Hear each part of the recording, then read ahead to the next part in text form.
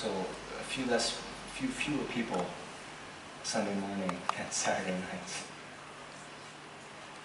Fewer people on time, Venerable.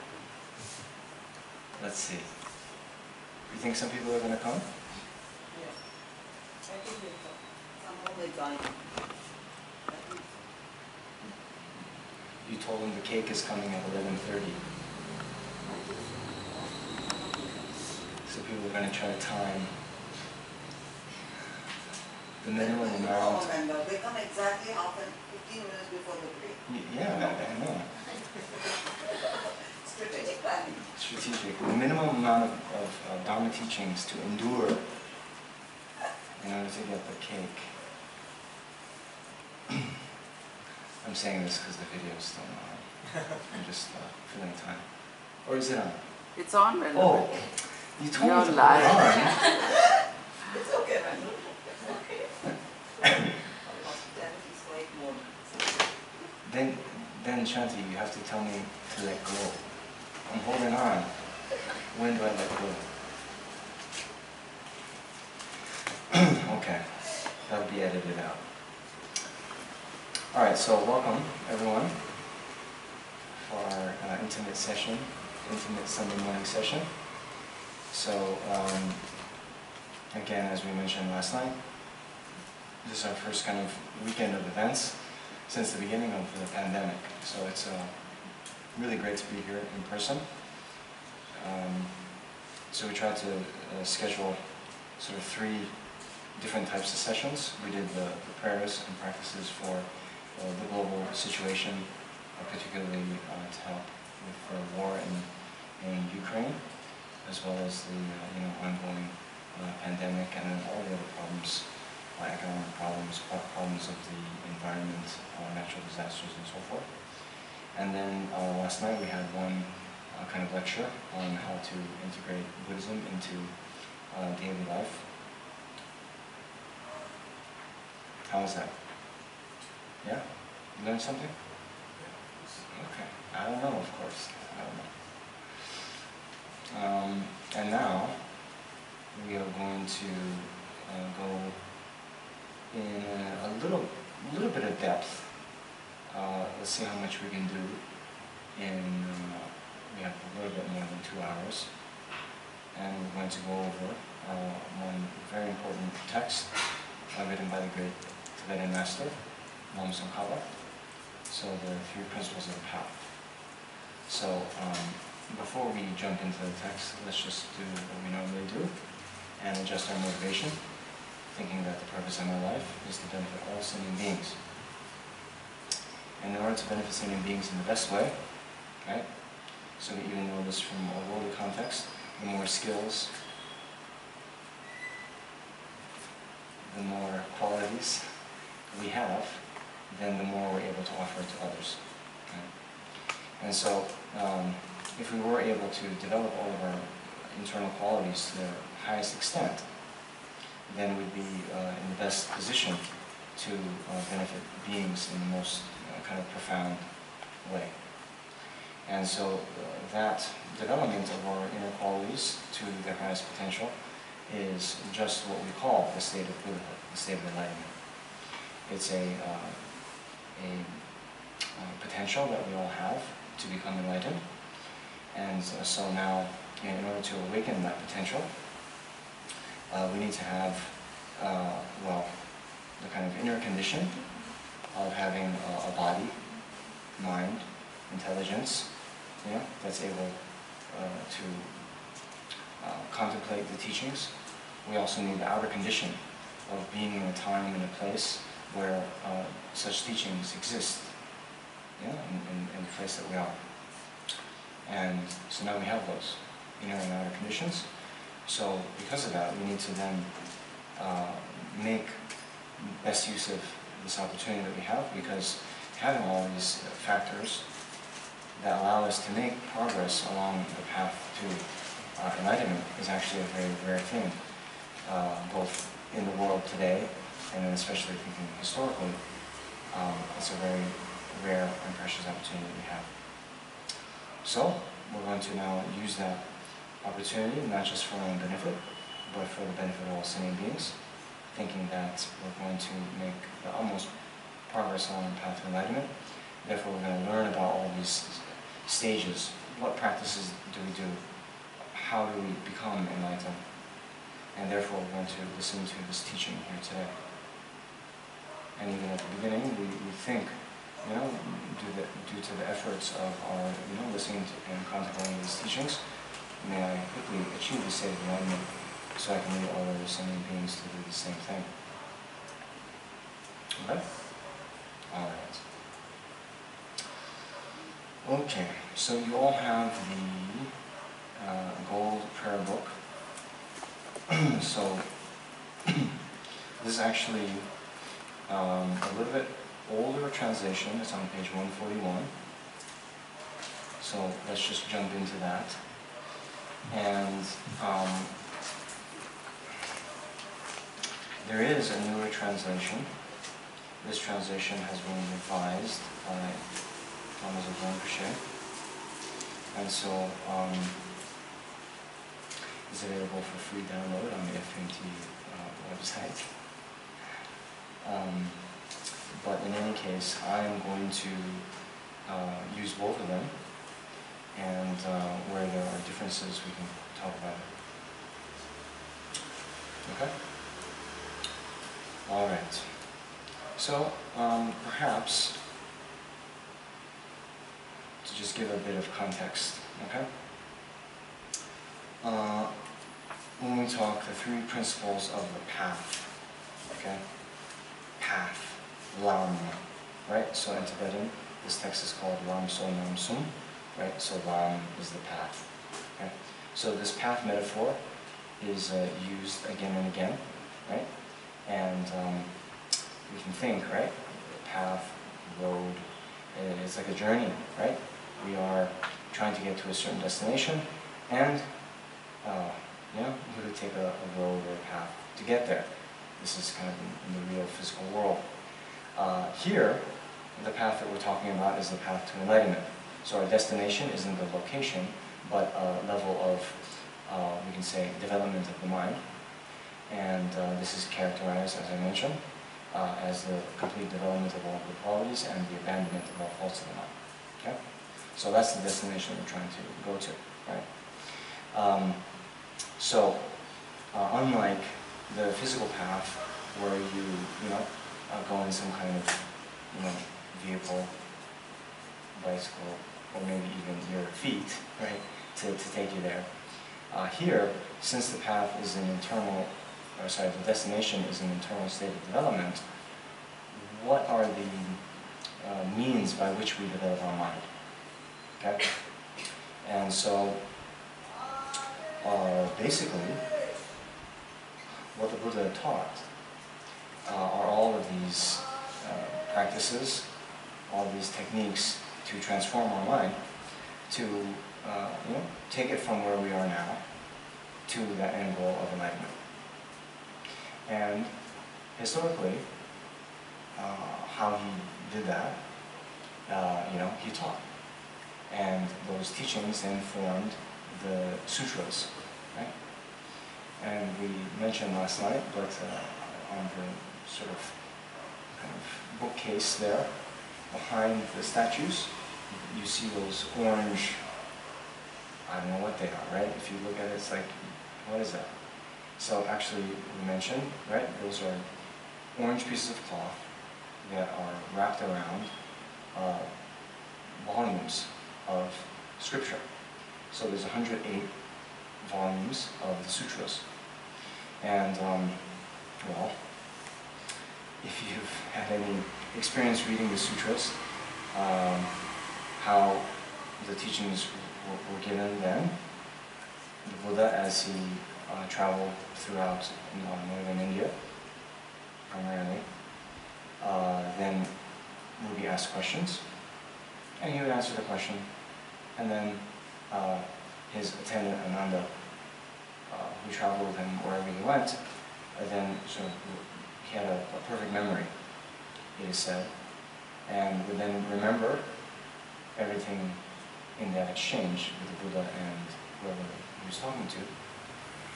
And then later, those were kind of recorded, passed down through the generations.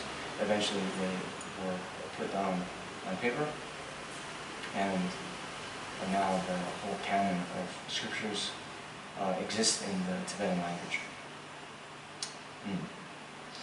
And so, since the Buddha was motivated with a wish of compassion, wanting sentient beings to be free from suffering, right? And seeing, we'll get to this a little bit later, seeing how the root cause of suffering is also in the mind. And we touched on this last night, but it's the root of suffering is our ignorant mind that grasps onto a mode of existence, a phenomena that is distorted. It's a misconception of reality. So, the Buddha then wanted to alleviate this ignorant mind, doing that by teaching the wisdom of reality. And as we were saying last night in the context about why we ourselves need to also become enlightened, is because that ultimate nature of reality is so subtle, so profound, that to guide another being to realize that within their own mind stream, one needs to be extremely skilled as a teacher.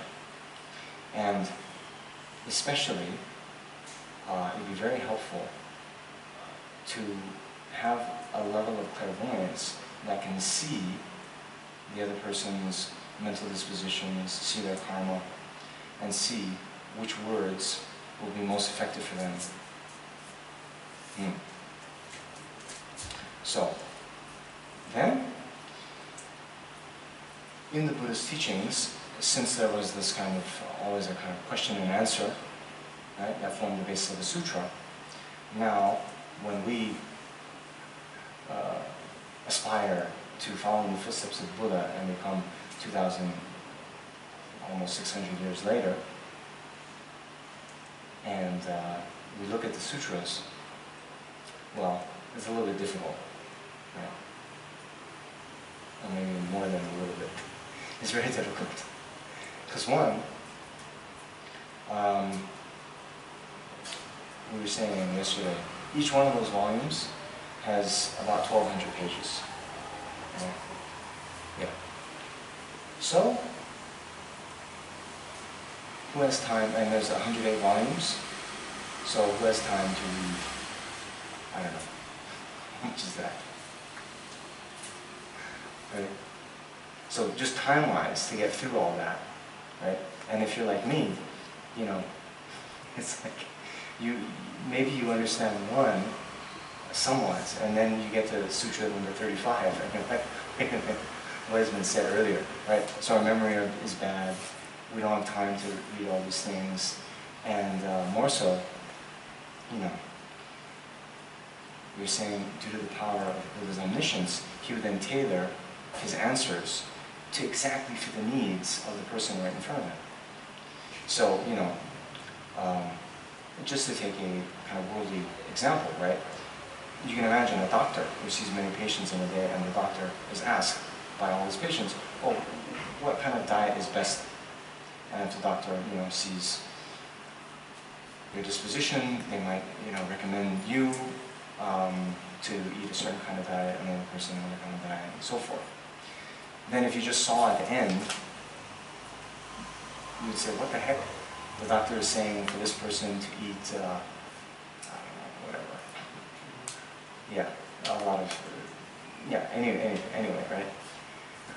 And you say, this doctor doesn't know what he's talking about, he keeps contradicting himself.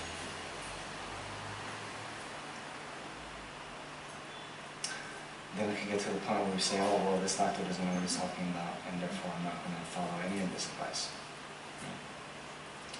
So, given some of these practical issues, then, after the Buddha passed away, then, you know, the Buddha taught his disciples, who in turn had disciples themselves. They then taught their disciples, and so forth, right? And it went on through the generations. And so then, you know, these further generations of masters, knowing their students, knowing their needs, would then sort of tailor their message to meet the needs of their students. It's natural. Any sort of teacher worth his or her weight will do that. So then gradually the commentaries of the Buddhist sutras then also formed. And so in those wrapped texts, there's 108 volumes of the sutras, and then the great Indian masters, they composed, well, now it's in 215 volumes, so about double the amount of the sutras, right? Which makes sense. If you're going to commentate on something, usually the commentary is trying to make the original thing more clear. If the commentator is doing a good job, right? So you would typically need more words to explain fewer words. That's at least what I tell myself when I was going for hours and hours, right? Okay? All right. So then, in those commentaries, right? Yeah. There's a few that then sought to arrange the teachings in a kind of order meant for practice. But this style, okay, so some of the commentaries were sort of based on the subject matter, okay? And it would just talk about Abhidharma or whatever the subject matter was, it would go by that.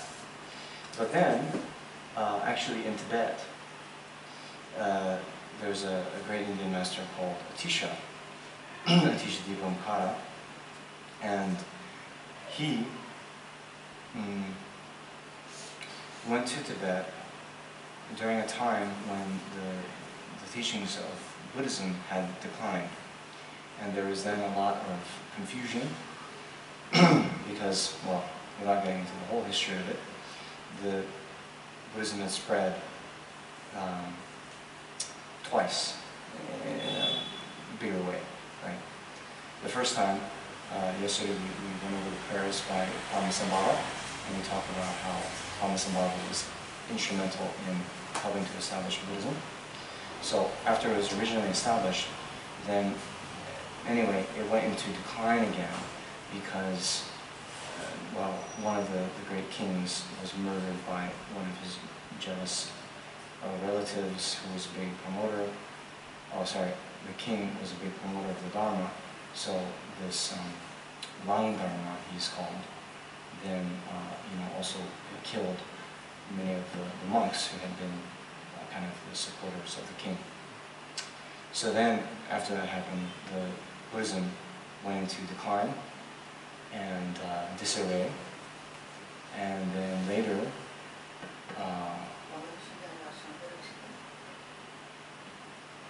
what's that? Yes, so that was all before Ling Dharma came. Then Ling Dharma wiped everything out, and then after Ling Dharma himself died, then they tried to reestablish Buddhism because a lot of wrong views came up.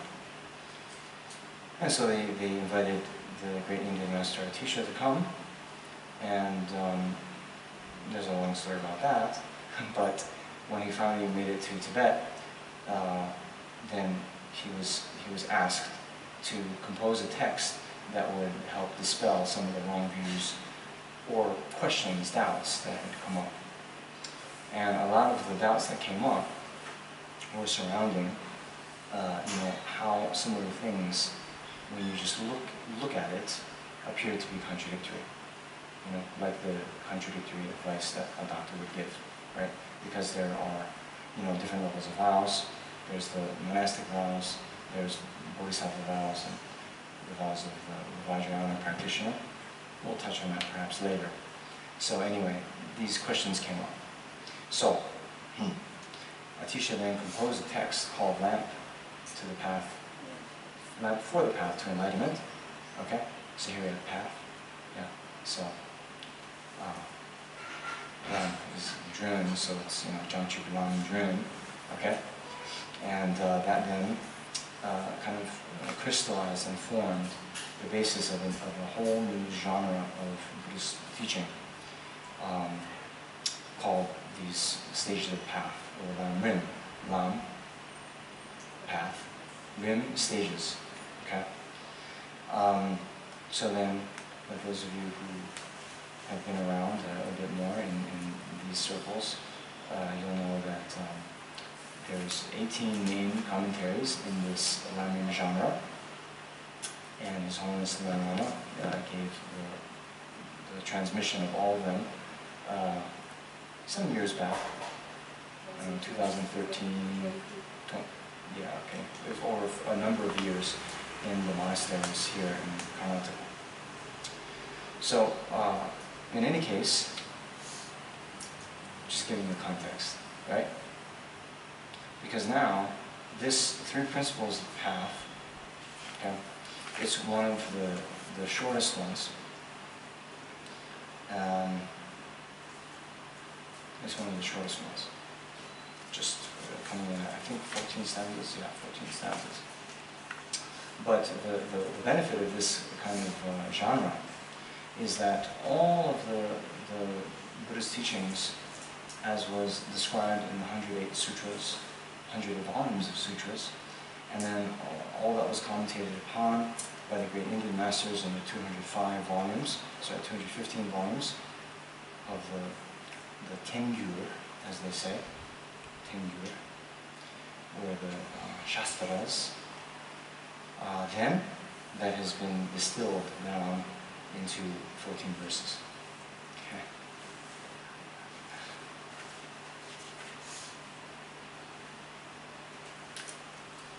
And so it's interesting because last night we had a session on how to integrate Buddhism into daily life. But one of the benefits of the Lam Rim genre, the Lam Rim teachings, is that all of the teachings appear as personal instructions for practice. Right? Right?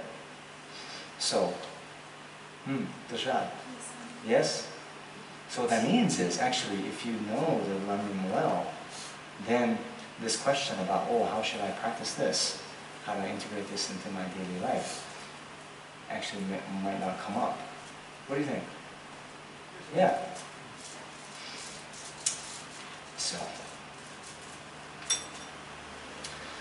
nonetheless, sometimes, I appreciated last night's session because sometimes it wasn't so much, a lot of the questions were very thoughtful, where we tried to,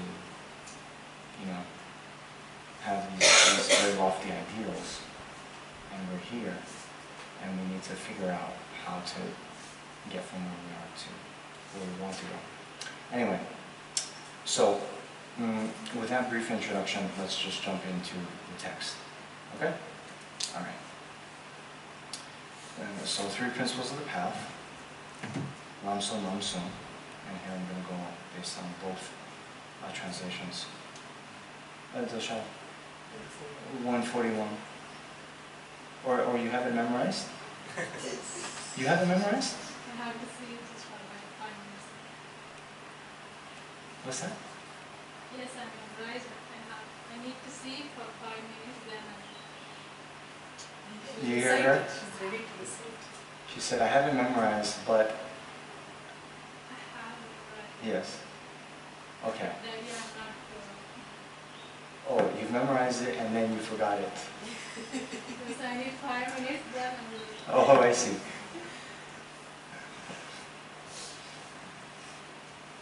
Yeah. Dashad, from time to time, I've taught you little,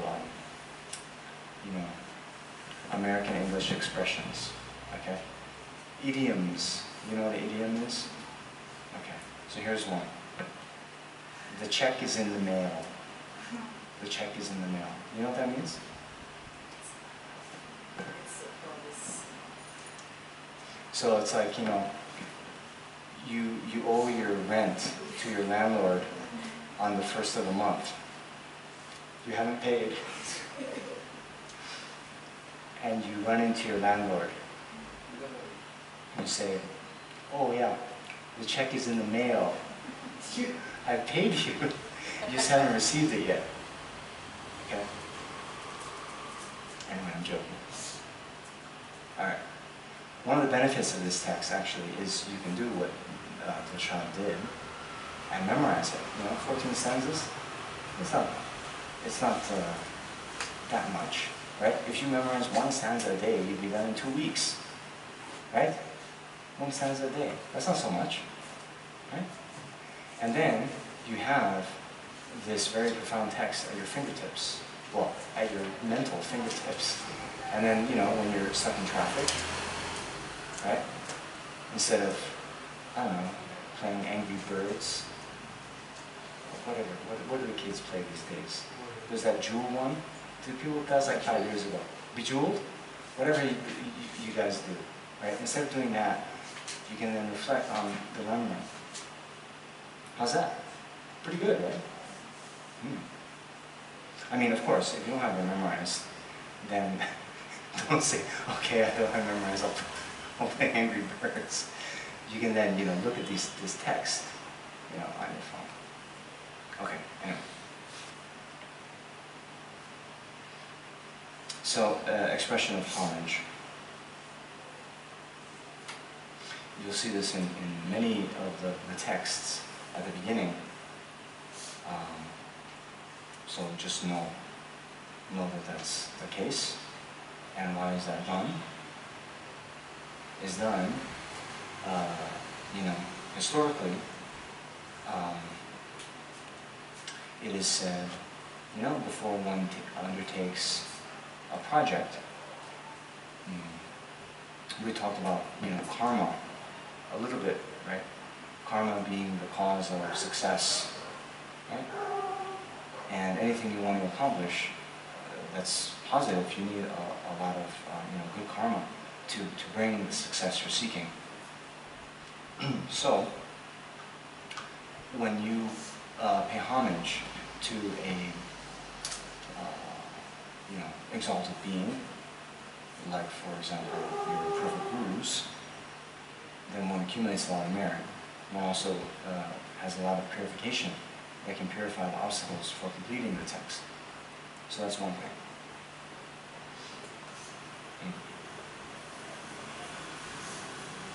Okay. Then the promise to compose. So this is also found in many of the texts.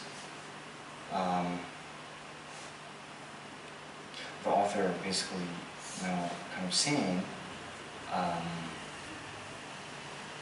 why this text is being composed, and it'll also give you a bit of insight into the subject matter of the text. Right? And I'll talk about the purpose, the kind of near-term purpose and the ultimate purpose. Right? So,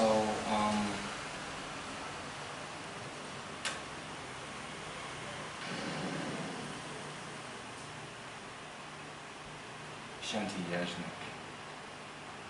You playing Angry Birds over there? So, Shanti, I'm going to embarrass you now. Okay? Little bit. It's okay? So, Shanti, you've studied the Bodhisattva Vatara, right? Yes, Venerable. In the first chapter, right? Yes, Venerable. So, do you know the promise to compose in that text? He says he wants to familiarize it with his mind, so he is writing it down. And if Okay. other people like himself are there, they can benefit from it as well. Yes. Very And good. he says there's nothing new there, whatever it is. It's all There's from nothing new. the... He's not skilled in poetry, but he's you know, he's writing in accord with the instructions of the previous masters, right? So, in order to familiarize himself, and then if others also benefit, then that's good. Right? So there you can see, the subject matter is the instructions on bodhicitta by previous masters. Right? The near-term purpose, I mean, he's saying to familiarize his mind, but also implied with that is the other people, they can also familiarize their minds.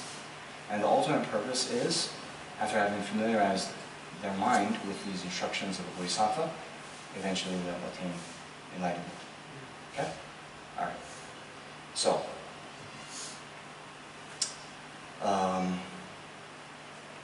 yeah. Here, the promise to compose. The essential meaning of the Victorious One's teachings, the path praised by all the holy victors and their children, the gateway of the fortunate ones, desiring liberation, this I shall try to explain as much as I can. Okay.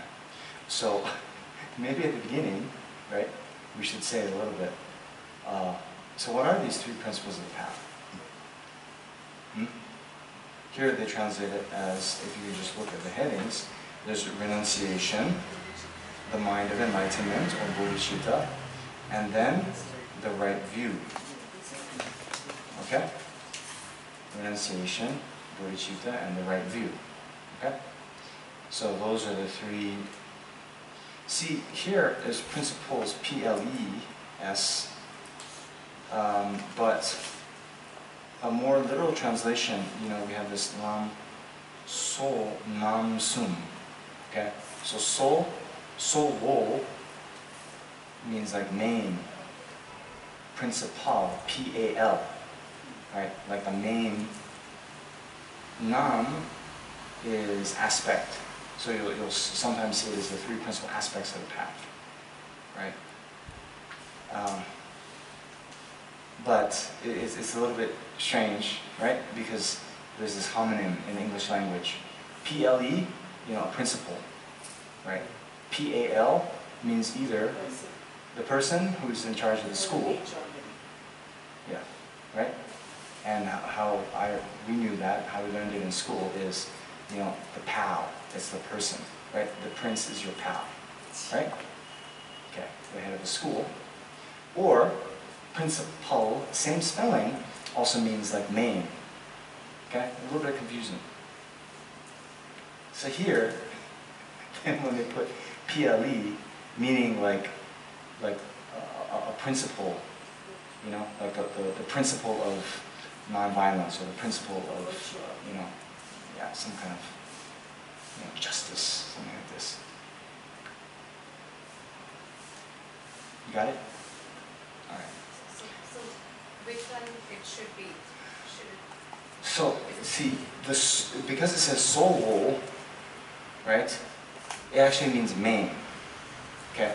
But when we talk, the literal translation, the three principal aspects of the path, then they're saying these main aspects of the path is a principle, P-L-E, right? Right? So you can say, you know, those three, renunciation, bodhicitta, and right view, they are principles, P-E-L-E, that are important within Buddhism, and they're also the main aspects or yeah, things that one is to practice along the path of enlightenment. Right. So, yeah, it's okay. Anyway, the point is here, in this promise to compose, okay, so actually before we get to that, let's just say a little bit, right? Renunciation means the wish to, you know, definitely be free from samsara and suffering and attain liberation. Bodhicitta is the wish to be fully enlightened for the benefit of all sentient beings, and the right view is the correct philosophical view of ultimate reality. In other words, shunyata. In other words, that things are lacking in inherent existence. Okay? That's the right view, how things exist on the ultimate nature. Okay. So, then this one stanza, promise to compose, remember we were saying, usually the promise to compose also tells you something about the subject matter, right? So here's saying, and actually these first 3 lines each correspond to one of the 3 principles. So the essential meaning of the Taoist one's teachings, okay, that is renunciation. Okay?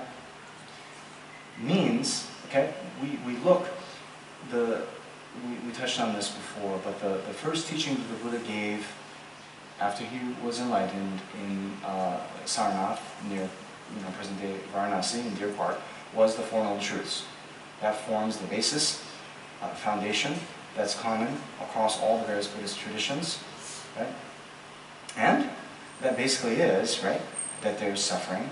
Suffering has a cause. There's a cessation of suffering, and there's a way to get out of suffering, right?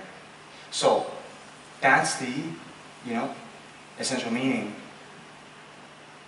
Renunciation means there is a higher goal, this nirvana, moksha, liberation, that we all can achieve.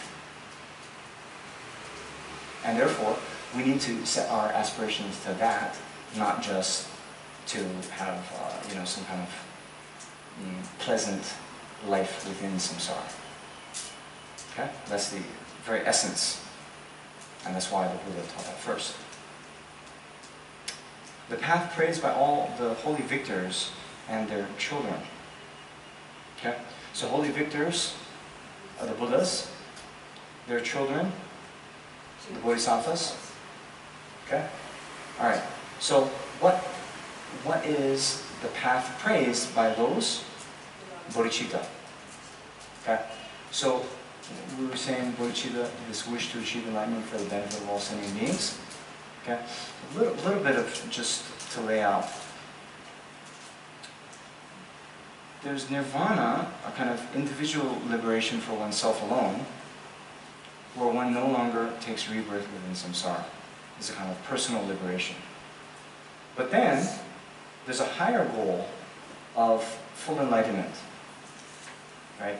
So, if you know a little bit about the history of the Buddha and his disciples, so there was, of course, the historical Buddha, then his main disciples. You hear about Ananda, Shariputra, Moggallana, so forth.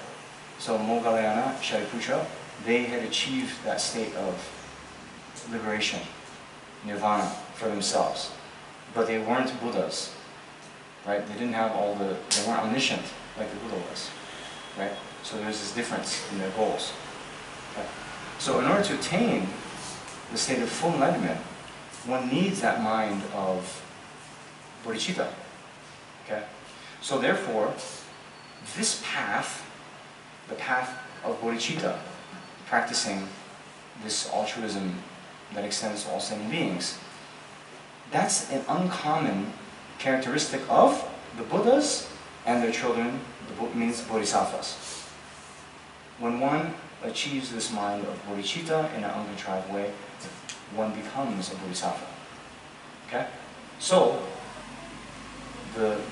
these two are what we call the Mahayanists, or whatever. Tekchenpas, right? The ones who follow the Mahayana. And the distinguishing characteristic, the uncommon characteristic, is bodhicitta. Hi. What you said, you become bodhisattva? When you have the mind of bodhicitta arising in an uncontrived, sort of spontaneous, effortless manner. Okay. The gateway of the fortunate ones, desiring liberation. Okay? So here, the gateway, or like the doorway, right? If you want to come into this center, there's only one door. You have to come through that, right? So similarly, if you desire liberation, right? I had identified this ignorant mind grasping to true existence as being the root cause of samsara. If you want to be liberated, you have to get rid of that. If you want to get rid of that misapprehension of reality, you have to realize the reality as it is. So, that's the right view. the right view is the gateway to fortunate ones desiring liberation. If you want liberation, you have to realize emptiness. There's no other way. Okay? So then, those three are the three principles of the path, and this Lama Tsongkhapa shall try to explain as much as he can. Oh, Venerable. Hi. So the right is still the gateway, it's not the main route. Like realizing emptiness is the gateway to liberation. It's not, like once you realize emptiness, it's not like you are liberated. No. So they still call it the gateway. It's necessary, but not sufficient. It's not sufficient. Yeah. You need it, but even after you realize it, you have to continue to meditate on it. You know, so first you'll realize it in a conceptual manner. Continue to meditate. You realize it in a non-conceptual manner. Meditate. And then every time you have a direct realization of emptiness, you'll be abandoning some of the obscurations to liberation. And then at a certain point, you will fully abandon those. So when they're saying the gateway, they mean it in a conceptual, in a theoretical way. Well, so you know, like the cake that's coming soon, okay? It's going to be served over there. So people who want that cake, they're going to have to come through that doorway, right? That's the way to get the cake. But just because they've entered doesn't mean, you know, they've had it, right? So it's the gateway in the sense that, you know, without it, there's no way to achieve liberation. But, you know, there's still more work to do even after you've realized it. But, you know, once you have that initial realization, then you're doing quite okay. Because all that it then is repeated familiarization based on something you already know. You've already sort of cracked the code, so to speak, you know? Does the realization here means like a spark of enlightenment, oh I see it's all empty? Or does the realization mean that every second or every moment, like I see empty? No, not every second. It just is the first realization. Okay, that's the big Then, you know, at the beginning stages, because you're going to first have to use inference, right? You have that aha moment, for lack of, you know, better analogy, right? Then, okay, you realized it, okay, fine. Then you go on with your daily life, you eat lunch, okay? Then in your afternoon session, okay, you'll have to kind of revise that reasoning, the analytic process, and then you'll realize it again, right? And you'll still have to keep putting in effort for a while. Much later, you won't have to have a gross effort. You can have a subtle effort, like I want to think about emptiness, and it'll happen like that, right? But you'll still have to I want to think about emptiness. But then once you are enlightened, a Buddha, then you're realizing the emptiness of all phenomena with every one of your consciousness. There's just spontaneous realization. Okay? All right. Now the persuading to listen.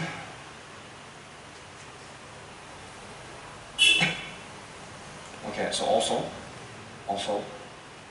these touch on the three principles. So those who are not attached to the pleasures of circling, that demonstrates renunciation.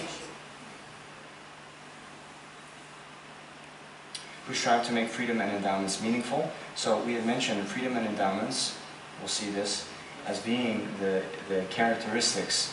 There's 18 characteristics of what is called the precious human rebirth. Okay? We'll get into this in a little bit. But that basically, what we mentioned at the beginning, we have all the outer and inner circumstances to make utmost progress along the path to enlightenment. So now that we have this, how we make this human body most meaningful, since we have the opportunity to attain full enlightenment, then we need to make progress along that path to full enlightenment. And how do we do that? We need to have the wish to achieve full enlightenment. We need to have bodhicitta. Without it, then even no matter what kind of great things we do, it won't become the cause for enlightenment. So bodhicitta is referred to in the second line. Who entrust themselves to the path pleasing the victorious ones. Okay? So that talks about right view. So as it said, right, the victorious ones means the Buddhas have compassion for all sentient beings. They want all sentient beings to be free from suffering. But as you know, the Buddhas do not wash away our sins with water, nor do they remove the sufferings with their hands, nor do they transfer their realizations to another mind stream. But the Buddhas liberate sentient beings by teaching the reality. Right? So the Buddha can't do it for us, right? But the Buddha liberates us, how? By teaching this right view, and then it's up to us to do the rest of the work.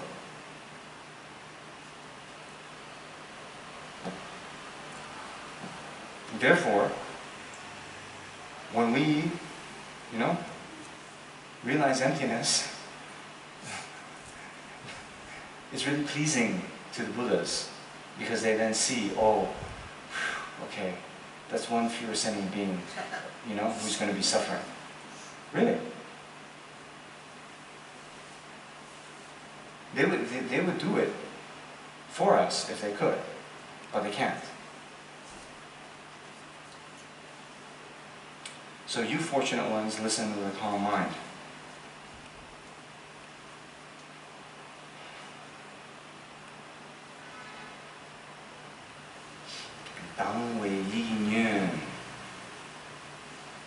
So sometimes, calm, clear, concentrated, I don't know what you want to say. But this is also a little bit interesting, right?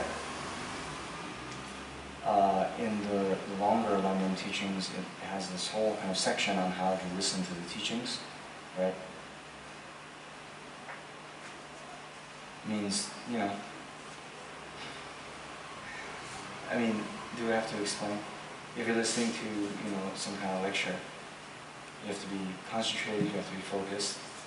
And so they normally talk about the three faults of a container, right? There's an upside down container, someone comes and wants to pour delicious,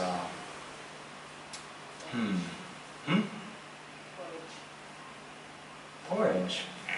Yeah. What do we want? It's a little bit hot today. So a nice fresh lime soda. Sharbat. No. It's a liquid. Liquid. Fresh lime soda.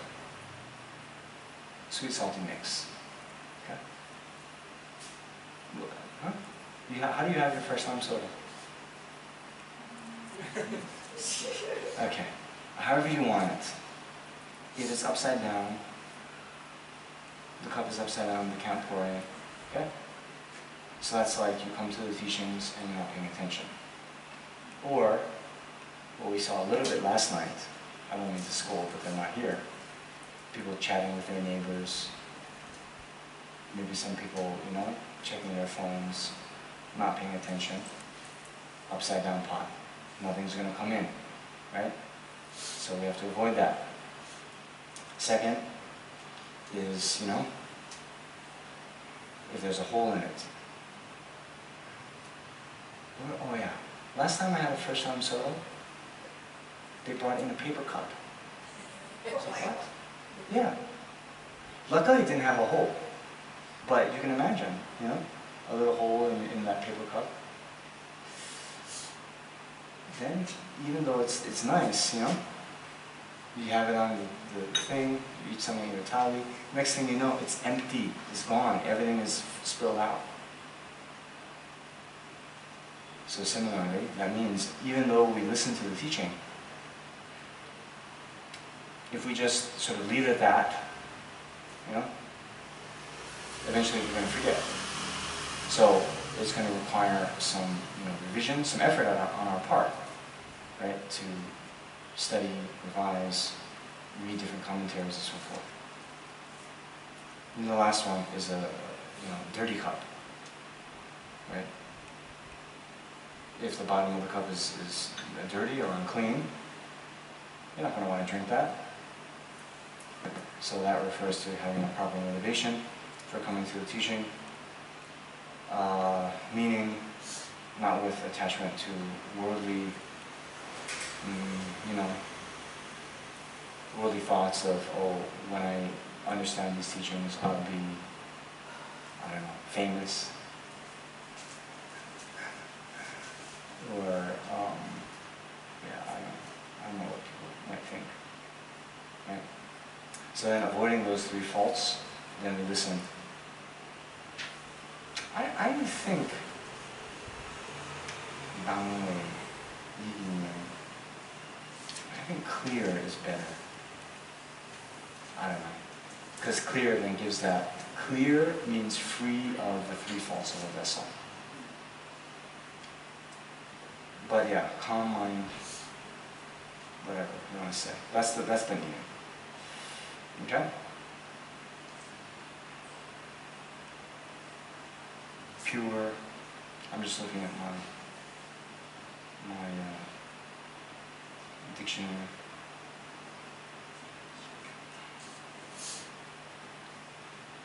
So yeah, like faithful mind. Anyway.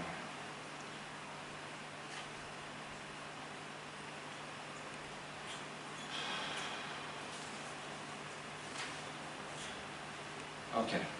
So now the purpose of generating renunciation.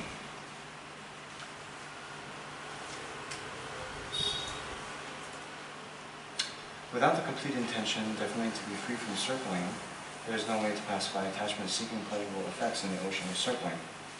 Also, by craving for psychic existence, embodied beings are continuously bound.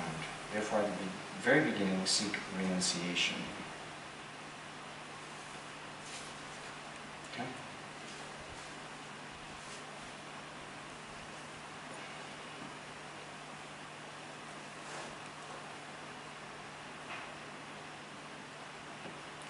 All right. So, you see, circling, you might know it as samsara, right? Or sometimes translated as cyclic existence. So it's called a cycle because it's this process of continual rebirth, uncontrolled rebirth due to our karma and afflictions. Yeah? Now, one of the reasons why we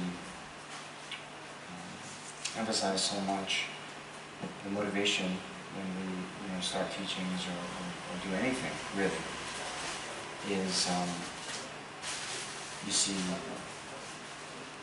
without this wish to achieve liberation, then our actions don't become the cause for liberation. Without the wish to achieve complete enlightenment, our actions don't become the cause for complete enlightenment. Right? So, see, without the complete intention, definitely to be free from circling, that is this mind of renunciation. So without the mind of renunciation, then there's no way to pacify attachment, seeking pleasurable effects in the ocean of circling. Okay, so what does that mean? Pleasurable effects in the ocean of circling would be to, be reborn as a human, rich, wealthy, good-looking, with, a lot of friends, power, fame, all that, right? So that would be a pleasurable effect. Yeah, pretty good. But it's still in the ocean of circling. Okay. So this is a little bit just something. Those of you who have studied Lam Rim a bit more, right? Lam Rim, they talk about it. There's the three types of spiritual practitioner, three types of Dharma practitioner. Here we have the three principles, but there it has the Kebu Sum, the 3 persons.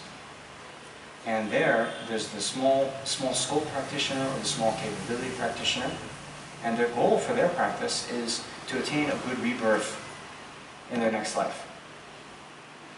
The middle scope practitioner, the middle capable being, is to attain liberation from samsara, and the great scope practitioner is to attain full enlightenment. Okay? So this small scope practitioner is seeking pleasurable effects within the ocean of circling. Why? They don't have the middle scope motivation. So without that middle scope motivation, then max we can do is, the small scope goal.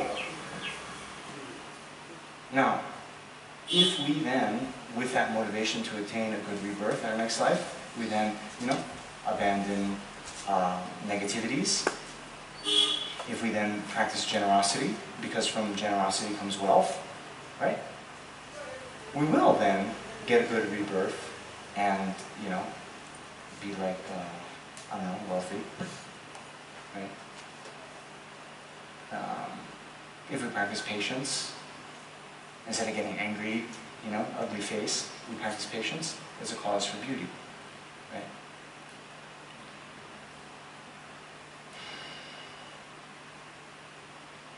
So the law of cause and effect is still in operation, but depending on the level of our motivation, that same thing, the same action of, charity, say, if done with the mere wish to attain wealth in the future life, it will become the cause of that. But if we do it instead, same action, with a mind of renunciation from samsara, that will become the cause for us to attain liberation. And if we do it with a mind of bodhicitta, it will become the cause of fulfillment. Okay? So then also, by craving for psychic existence, embodied beings are continuously bound. Right? So here, you see, even craving for a good rebirth within psychic existence, we're creating the karma to be reborn in psychic existence. So that's furthering our bondage, right?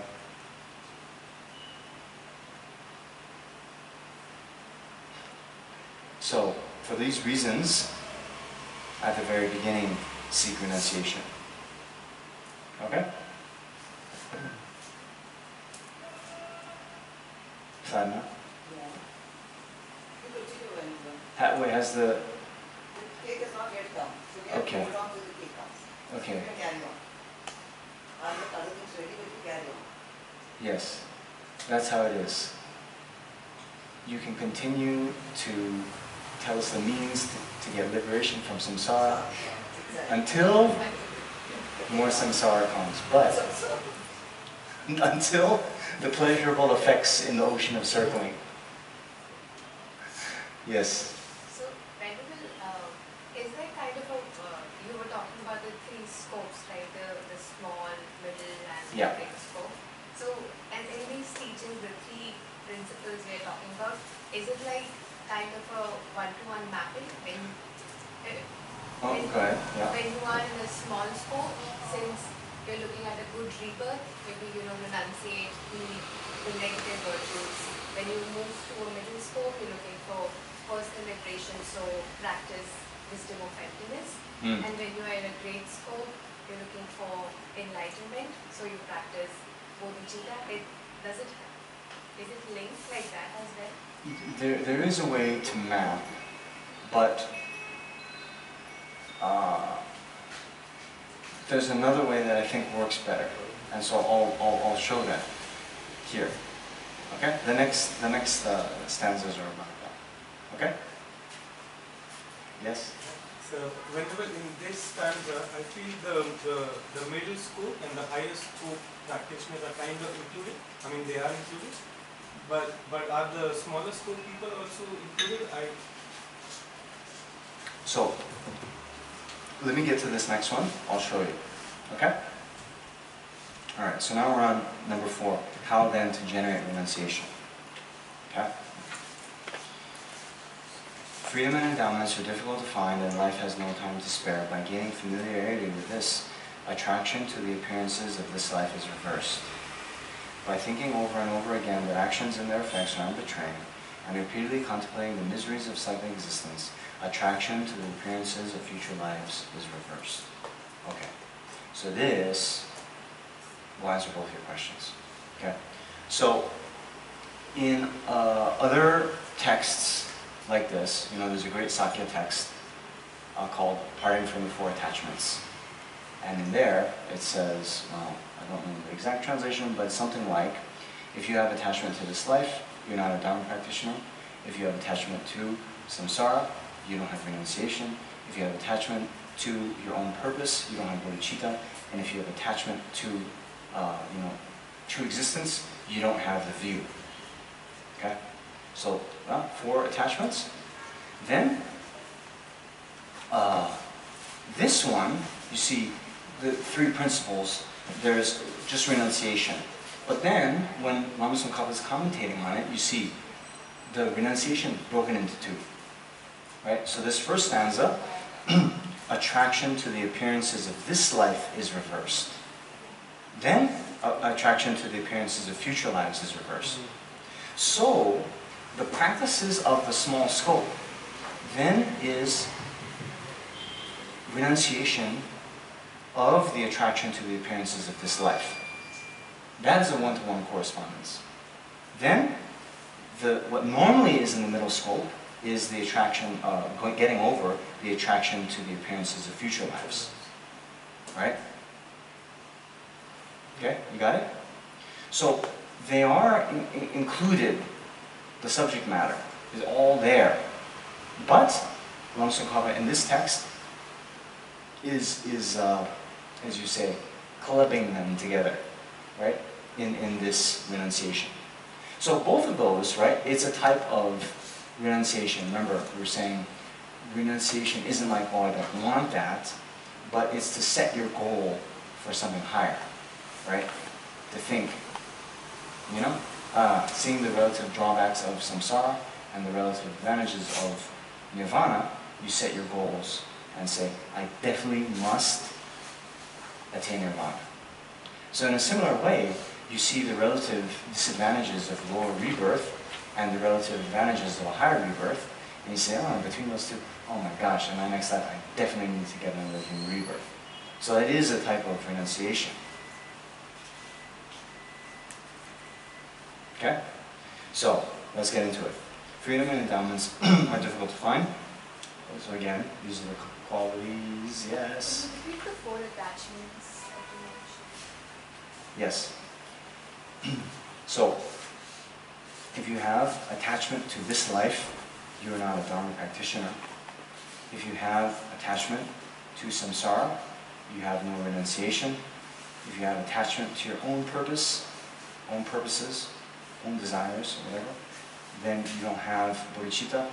If you have attachment to true existence, or clinging to the view, you don't have emptiness, or the right view. Okay?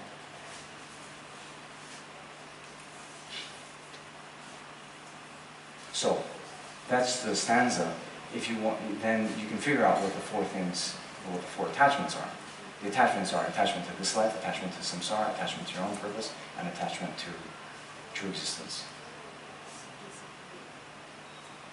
So basically, it maps as she said, to the 3 scopes. As when you say attachment to your own purpose, thinking of others, and then when you say attachment to your view,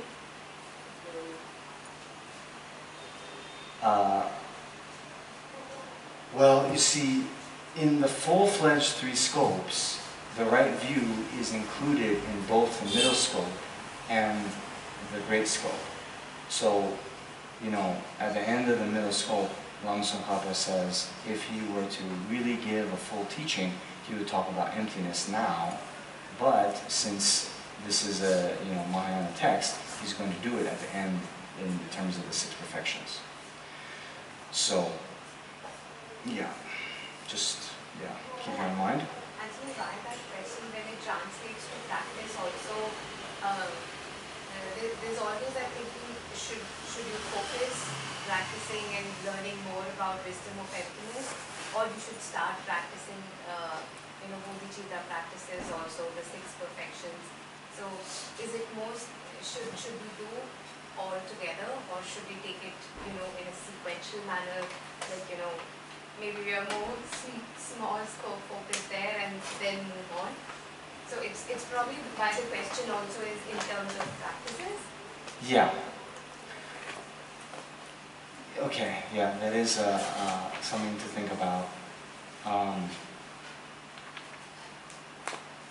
Okay. I'll answer it now. But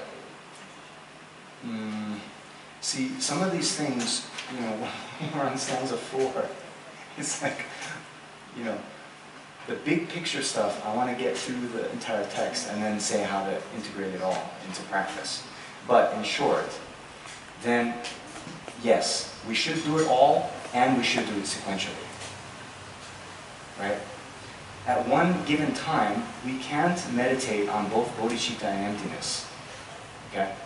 In one mind. So what we do in a practical way, we go through these texts, and if we're reading, like the Lamrim Chenmo, then you read from the beginning to the end.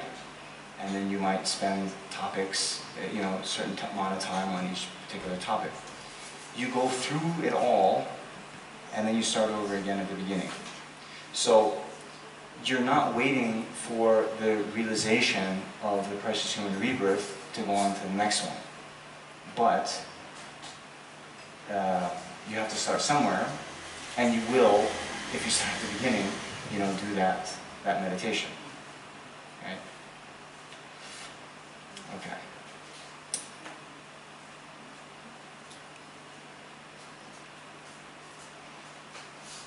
So,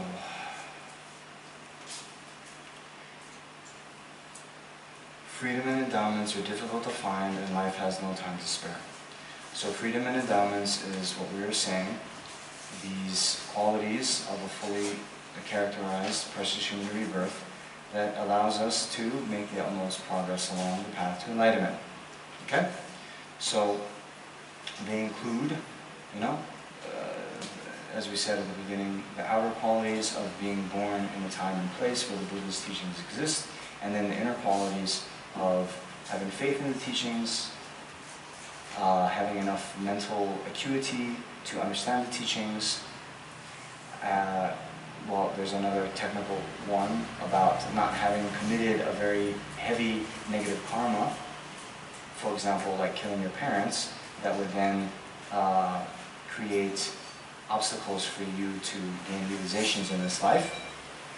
Anyway, for our purposes now, just know that having all of these 18, it's like the stars aligning, and they're very rare to come all at once. So they're difficult to find. So that is showing the teachings on the precious human rebirth. Then, life has no time to spare. This is the teaching then on impermanence and death. Okay? So, no time to spare. Let's see what the other translation says. Yeah, same. Means, well, really, we're going to die. Death can come at any time.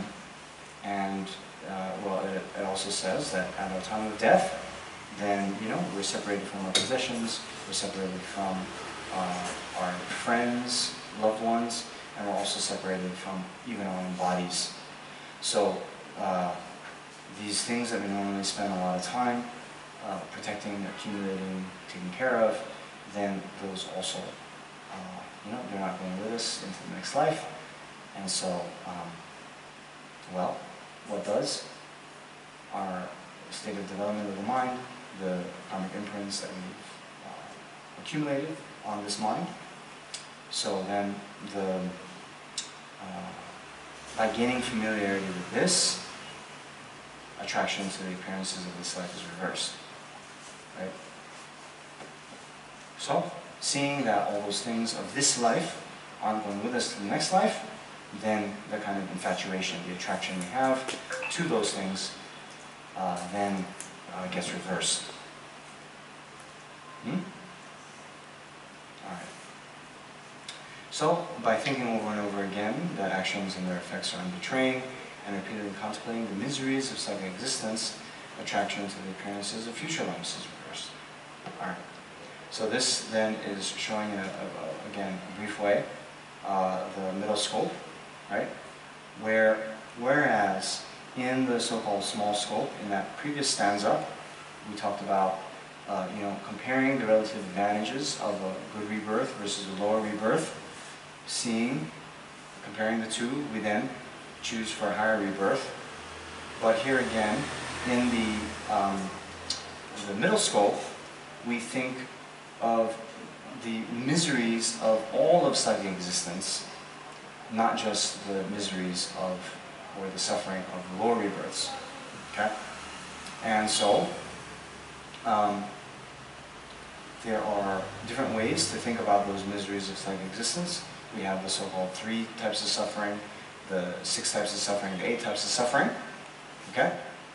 But here, the main one that Tsongkhapa is talking about, right? Action and their effects are unbetraying. Okay? So this is the law of karma. And what that then means, right? Well, one, even if we want to attain a good rebirth in our next life, right? If we haven't abandoned the cause of samsara altogether, namely the karma and the afflictions, then even if we get a good rebirth in the next life, the one after that is unclear. And since we have countless karmic imprints in our mind streams from beginningless time, and by the way, most of those are negative karmic imprints rather than positive ones, then sooner or later, we're going to get again reborn in the lower realms. Okay? So even getting rebirth in the higher realm in our next life is not a stable, permanent solution. Okay? So in the Sangata Sutra, it says, those who fear the hell realms should not seek the Deva realms. You understand? You understand? Why? Here, right? Seeking pleasurable effects in the ocean of circling, right? We might think, oh, I want to be born as a Deva. So we do some kind of virtue, then we're born as a Deva. Pretty good, right? Well, after that karma runs out, then surely we are to fall again back into the lower realms. That's why Aryadeva in the 400 stanzas says, basically the wise, they fear the upper realms as much as they fear the lower realms. There is no place within samsara that does not bring this fear. Some bad translation, sorry. But that's the point, right? So these, even the middle school practitioner, they're viewing all of samsara as problematic, as a fire pit of suffering. Okay?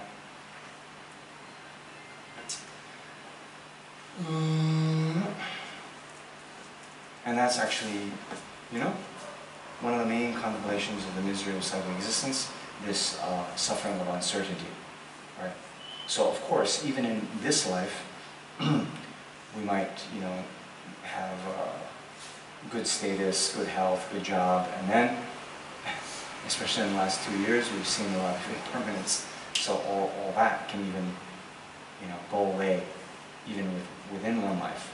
But then, when we think across lives, then, the contemplations in the Dhammapada, I believe, that the king becomes the beggar, right? Those who are,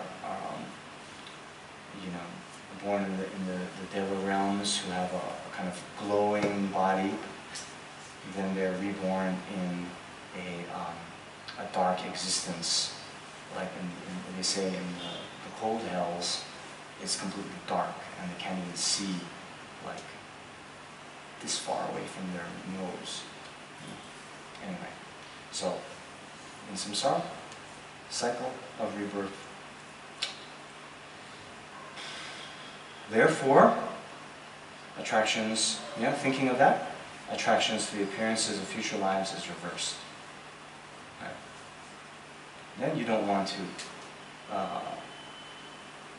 settle for merely a good rebirth in the next life. You then see the only sort of goal is to achieve liberation from samsara. Okay, so then, next stanza, the definition of having generated renunciation. One having trained in that way, there is no arising, even for a second, of attraction to the perfections of psychic existence. And all day and night, the intention seeking liberation arises, then the thought of renunciation has been generated. Okay? That's easy enough. Right? So, it's always good to give a reality check, right? Because it's very easy. At the beginning of today's session, we had a kind of contrived, we're doing this for the benefit of all sentient beings, and therefore we're going to achieve enlightenment for the benefit of all sentient beings. All this, right? But, see, no arising even for a second of attraction to the perfections of psychic existence, and all day and night, the intention seeking liberation arises.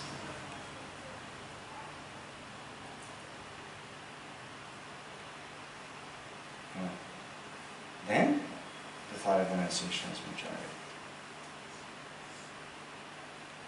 In other words, maybe we have a little bit more work to do. What do you think? Whenever it says here perfections of the cyclic existence, does it mean like quote unquote perfections, or it really means perfections? Well, it's hold on.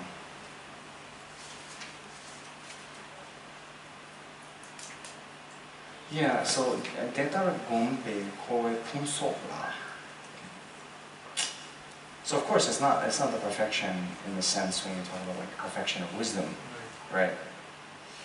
But probably Punsop, right? It's a kind of Tibetan.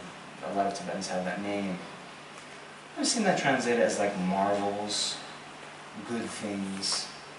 But see, Khor Punsop, it's like the good things of psychic existence. So, I mean, yeah, maybe they're trying to be, the good things of psychic existence. Yeah, wealth, health, fame, these kinds of things. One of the translations says splendors. Oh, okay, yeah. So splendors, something like that. So yeah, but you should know, like the real perfection is not found in psychic existence. So it's not, it's not that kind of literal.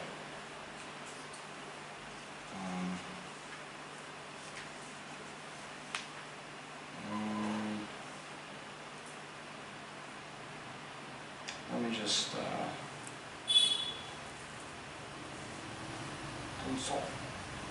distinguishment, excellence, abundance.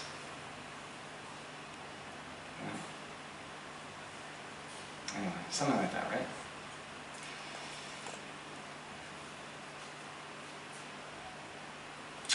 Okay. Now, where are we? The purpose of generating the mind of enlightenment. Could I ask a question? Yes. So, whenever, let's say, a motivation for seeking the perfections of cyclic existence is so that you have better opportunity for the higher scope, like to achieve liberation for the sake of others. Yeah.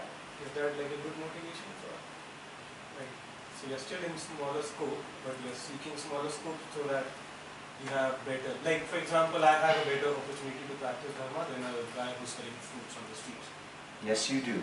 right? And Yeah. then the guy, let's say, who's ultra rich, who's born in, like Jeff Bezos' son, Hmm. would have better opportunity than me. But then, Yeah, I get your point. So to answer that, then you see, merely wishing for wealth or good health isn't necessarily even a small scope practitioner. You can, with a mind of bodhicitta, right, say, I want to achieve enlightenment for the benefit of all sentient beings. Therefore I want to be, a wheel-turning king, right? But then that's already great scope. Even if you're thinking, Yes. even if we have a mind of both, then we're not even in the small Yeah. scope. Right. We're just getting rebirth in the Yeah. Yeah. So, I often put it like this. You see, let's take His Holiness the Dalai Lama as an example. That kind of great enlightened being, it's better for all sentient beings the more famous he is. And, if he had, 100 billion or whatever, ultra rich, that the world would be a better place because he would do good things with it, right? So in general, okay, even putting that aside for a second, even like Lama Tsongkhapa, in his life, he undertook wealth practices. Atisha also did the Zambala practice. This is wealth practice, right? So it's very popular. It's very popular in Singapore, right? Man, if we were in Singapore and I was giving a talk on Zambala, it'd be like people out the door, right? Really. Maybe they have bodhicitta, I'm not sure, but that's just the thing, right? But these masters, Atisha, Lama Tsongkhapa, they did those wealth practices, but why? Tsongkhapa then, one of his 4 great deeds was to refurbish, is it here? This great Maitreya statue that had kind of fallen in disrepair. And to sort of, it was a huge statue. That tradition of building large Maitreya statues was, Lama Rinpoche didn't make it up. It was there in long time ago. Oh yeah. So even that, right, wanting to acquire wealth can be done with, a mind of bodhicitta, mind of compassion. Okay. Does that answer your question? Yeah. All right. So,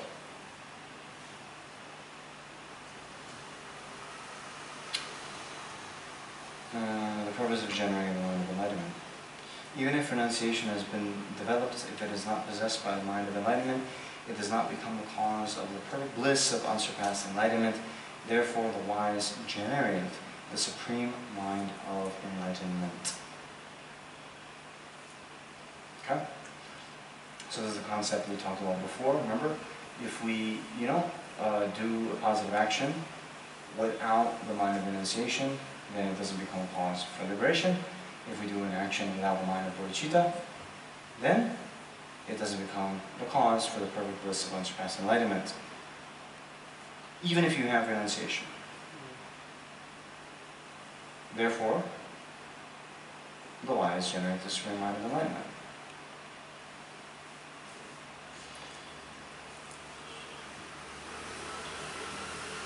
How to generate the mind of enlightenment. Next section.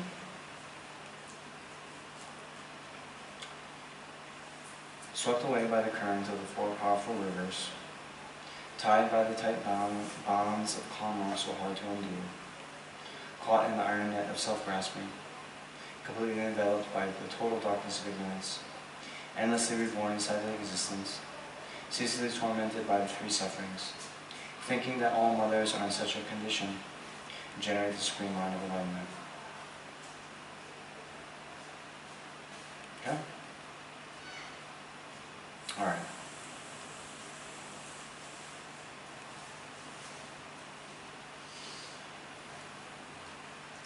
Alright. So, usually in the commentaries, okay, sorry, I'll get to that in a minute. Alright, so let's just go through kind of line by line, right? So, swept away by the current of the four powerful rivers. So this is birth, aging, sickness, and death. Okay? So, now that we are born with this type of body, sometimes you'll see it referred to as the contaminated, appropriated aggregates. Anyway, it's this kind of samsaric body. Then we're bound to, take birth, get old, get sick, and die. So just like, a leaf thrown on the surface of a river, it just goes down the river. Similarly, we are swept away. Means we don't have control to stop those four powerful rivers. Tied by the tight bonds of karma so hard to endure. So, undo, yes. So hard to undo. Okay? So here, right, in general, when we talk about karma, then it's this law of cause and effect, and the four sort of guiding principles of karma is that karma is definite, means from our negative actions comes suffering, from positive actions come, well, relative benefit, yeah? And then karma increases, so from small actions can come large effects, and then we don't experience something we haven't accumulated the cause for in the past, right? Or in other words, everything we experience is the ripening effect of karma that we've done. And then lastly, that actions done are not wasted. So, what that means is, having accumulated the cause, means accumulating the karma, it's not wasted, means even if it takes a very long time, if we haven't purified that karma, then we're bound to experience its ripening effect sooner or later. Okay. Caught in the iron net of self-grasping. So here, self-grasping means this grasping on, right? Believing that the self is inherently existent from its own side. And, just like a net, right, captures whatever kind of prey, right? And then whatever animal, okay, we're not condoning hunting animals, but just as give the analogy, right? Then a net, the animal gets caught in it, it can't get out. So similarly, the iron means even harder, right? It can't be cut. This self-grasping that we have, we're completely entangled in, very hard to get out. Okay? Completely enveloped by the total darkness of ignorance. So ignorance is often referred to as a kind of darkness. Darkness doesn't allow us to see. So similarly, due to our ignorance, then we can't see the truth of reality. So then because of that, we're endlessly reborn in psychic existence.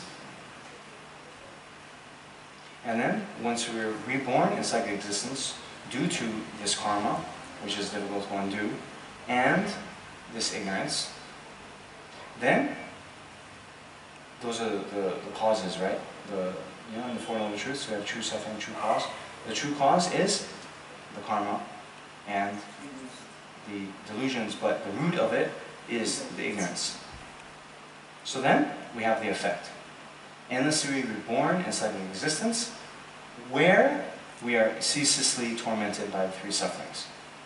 Three sufferings in this context is the suffering of change, and the all-pervasive compounded suffering. So what does that mean? Suffering is basically what we normally conceive of as suffering. So, toothaches,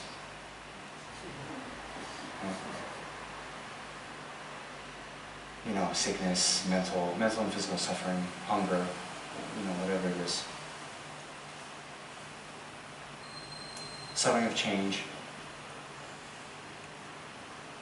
So this actually, you see, it's what they call contaminated happiness, okay? Which in the worldly context isn't suffering, right? So it would be, once the cake comes, you're gonna have a dose of suffering of change, right? There'll be some pleasant experience, perhaps, right, when we eat the cake. But I like to say that the translation is probably better to say unsatisfactoriness, the unsatisfactoriness, dukkha, right? Because it doesn't have to be like physical pain. Even the pleasant sensation of eating the cake is impermanent in nature, therefore it ends. Therefore, ultimately unsatisfying. Then last, the all-pervasive compounded suffering. A lot of words there, but the point is, pervasive means, going everywhere. All-pervasive. So what that means is, in all of the so-called 6 realms of samsara, then this kind of suffering exists. Means all beings in samsara have not abandoned karma and the afflictions. Okay? So then, when we're born in the higher realms, it's due to positive karma and afflictions. When we're born in the lower realms, it's due to negative karma and afflictions. Right? But that whole process of getting rebirth within samsara is due to the karma and the afflictions. Okay? So, then all-pervasive means everywhere within samsara, means everywhere that sentient beings are bound by these karma and afflictions. Then, since we have this body and mind that is under the kind of control of karma and afflictions, compounded suffering. Compounded, right? Every moment we're experiencing something from previously accumulated karma, and then oftentimes, maybe not when we're in deep sleep, but oftentimes we're accumulating more karma that will then ripen as one of the other 2 types of suffering in the future, right? So just like, we say compound interest keeps increasing on its own, we do that. Every moment. Most moments. Not every moment. So in all moments there is... Well, so let's say in deep sleep, right? Maybe not. Or sometimes we could be maybe accumulating neutral karma, right?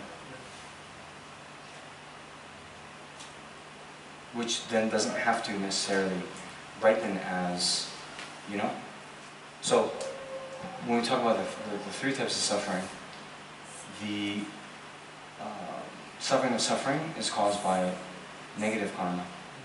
Suffering of change is caused by contaminated positive karma. But there's also neutral karma. If we just, for example, you're sitting at your desk, kind of zoning out, I don't know, you don't have a strong affliction motivating you either way, probably that would be neutral karma. Or yeah, again, in deep sleep. So does it also has contaminated and uncontaminated if it's neutral?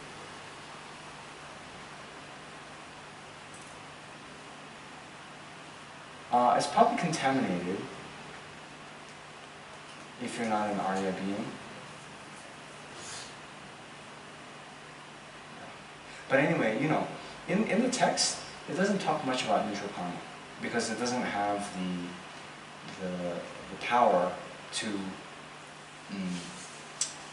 ripen as an experience. So the main ones we're trying to abandon is the negative karma. The main one we're trying to adopt is the positive karma. So, yeah. Okay. So then, thinking that all mothers are in such a condition generate the supreme mind of enlightenment. Alright. So, these first, 6 lines talk about such a condition. That condition is samsara. Okay? Now, this is what I alluded to earlier. In the commentaries, you could, instead of saying that thinking that all mothers are in such a condition, thinking that I am in such a condition, generate the mind of renunciation. Right? So, you got it? This condition, swept away by the current of the 4 powerful rivers, blah, blah, blah, we're also in samsara. So that also refers to us. So when we think, in relation to ourselves, oh my gosh, I'm swept away by these 4 powerful rivers, I'm bound by karma, I'm caught in the iron net of self-grasping, oh my gosh, I'm endlessly tormented by 3 sufferings, I gotta get out. I don't want this anymore. That's the mind of renunciation, basically, right? Definite. I have to get out of this burning fire pit of samsara.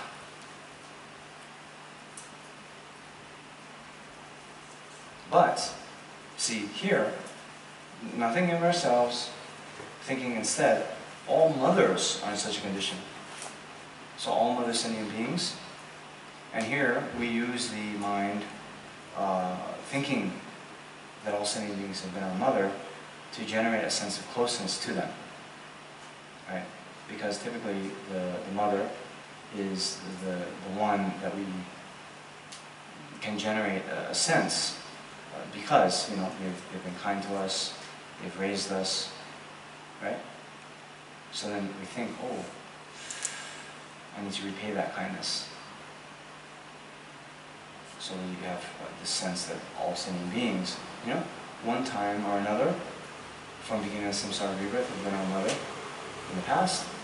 When they were our mother, they showered us with various kinds of kindness, and now they're in such a condition. So, I don't want them to be in such a suffering state. That mind is the mind of compassion, karuna, right? Wishing that others be free from suffering. Okay. But it's not enough just to think, oh, I wish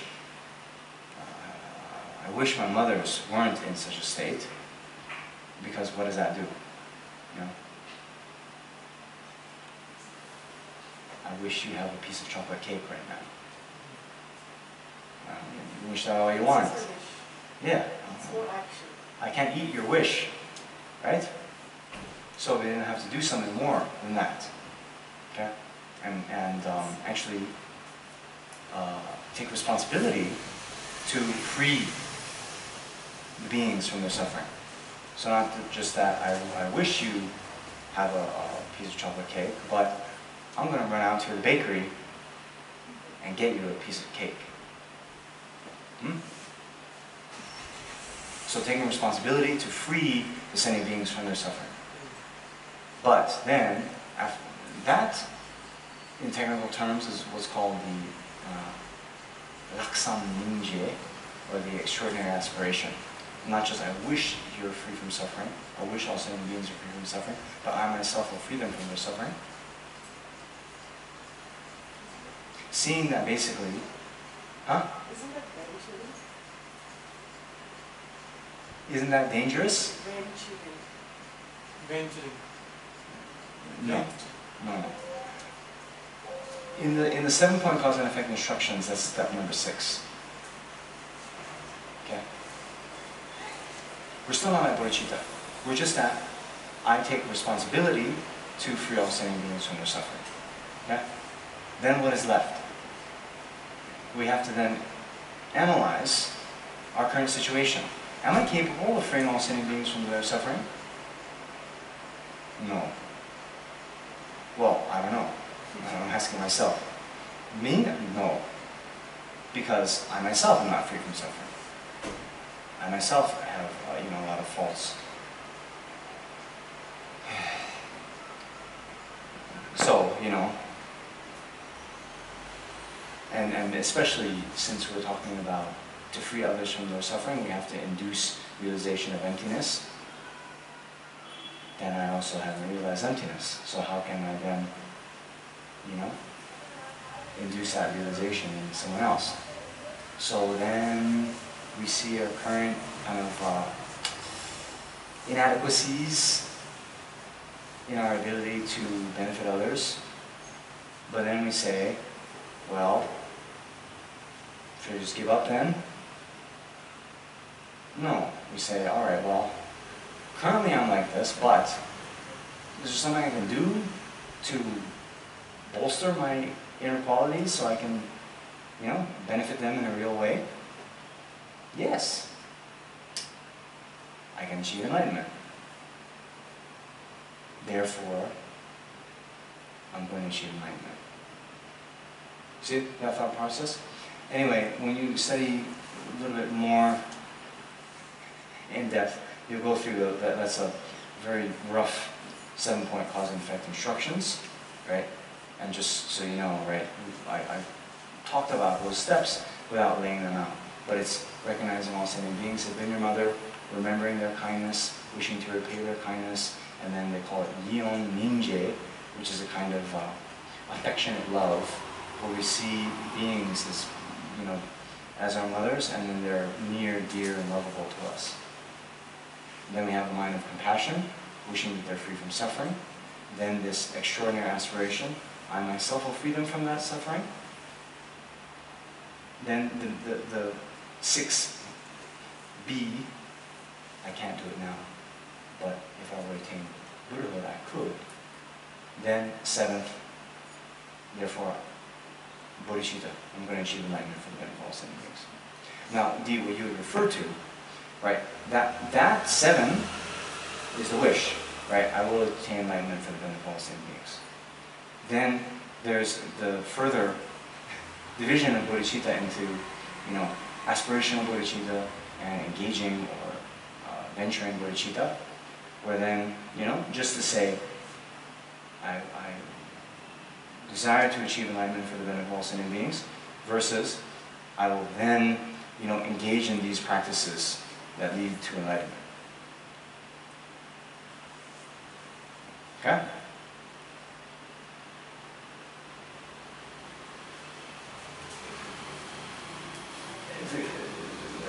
We need some venturing cake aspiration. You can start with the break, the cake. Cake should come soon. Maybe we can read after the session. No, they people want more. Huh? It's okay, we can offer it after the session. Don't wait. Okay. Well, so look, we are. Why don't I do this?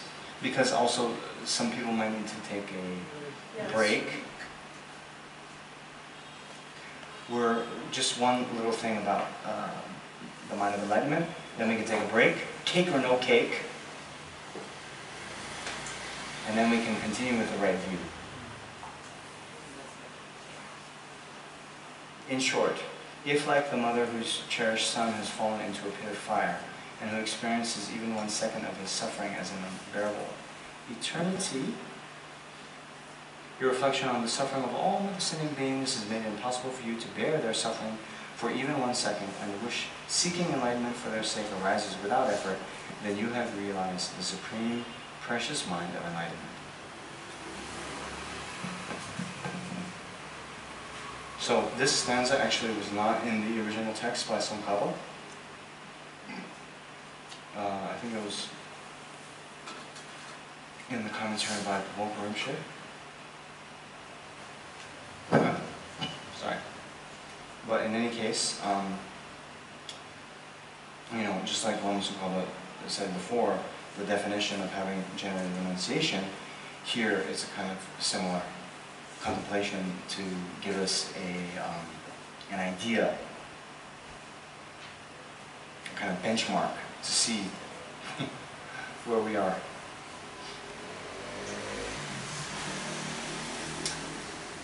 They're not here. Well, I'm not going to say their name anyway, but I know someone who comes to the center who I think they are the Sappho. I'm not sure. It could be. I'm not sure. Wait. But anyway, so we have to really check, right? So we don't get an inflated view of ourselves, right?